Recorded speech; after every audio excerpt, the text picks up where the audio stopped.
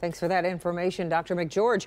All right, right now, employers are clamoring for help, but inflation continues to take a bite out of our spending power. Higher interest rates are slowing our economy down, and in some industries, we're seeing layoffs. Local 4 business editor and certified financial planner Rod Maloney is here tonight to talk about how to prepare yourself for what you might not think could happen to you, job insecurity. You know, it might sound strange in the current economy that you could lose your job, but it's one of those things you absolutely have to be ready for. So whether you might get fired, your job could disappear, you have a family crisis, you have to pack up and move to some other part of the country and start over, these are all possibilities. So how do you prepare? Here are some thoughts.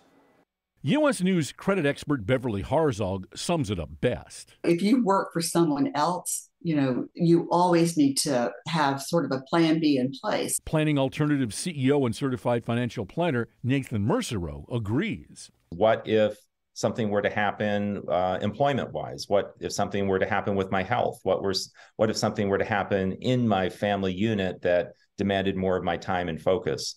And many times the people that take the time to think through that are so much better prepared to cope and adapt when change happens. Look, economies speed up, they slow down. Sometimes the unsuspecting find themselves with no income and a mountain of expenses and debt.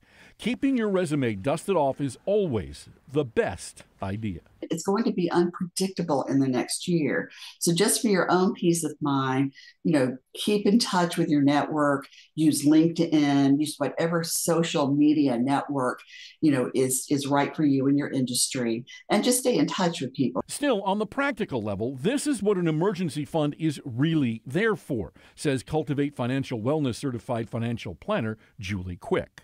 If a layoff does seem imminent, maybe backing down your retirement savings again to try to hoard cash so that you've got a slush fund to live off of for a period of time. And certified financial planner Rick Kaler says this is an issue many young workers may not have thought much about, but need to consider as just part of their working lives going forward.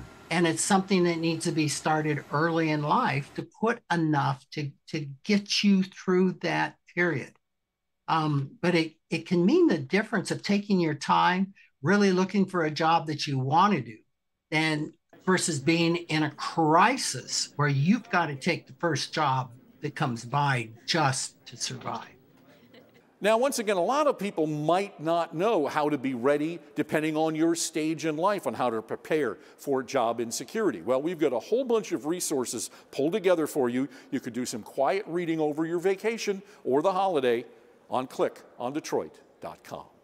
Rod Maloney, Local 4. All right, as always, we appreciate it, Rod.